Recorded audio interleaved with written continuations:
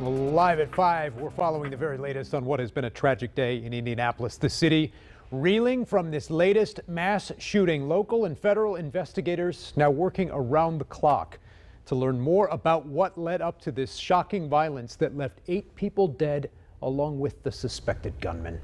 Good evening. Thanks so much for joining us. Live at 5. I'm Dan Spieler. And I'm Birshal Edman. We're also getting new information within the last hour about the suspected gunman.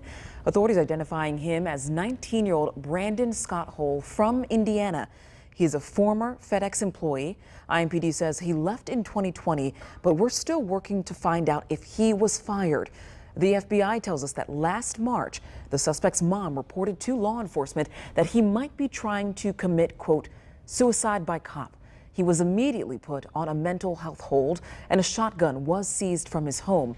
This afternoon, we were at the home linked to the suspect, where investigators seized evidence, including desktop computers and other electronic media.